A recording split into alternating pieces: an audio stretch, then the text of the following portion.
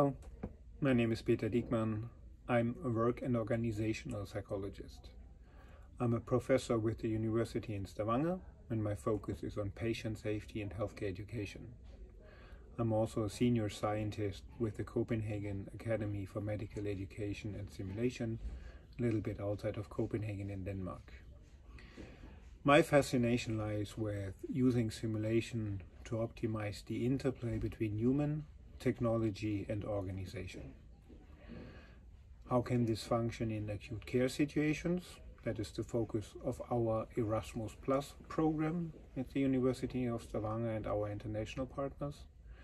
We can also look at this interplay in the context of mundane situations, those situations that many people encounter often.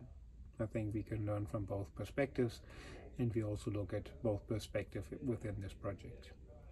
So much maybe about me, some of my interests. Thank you very much for listening, and have a nice day.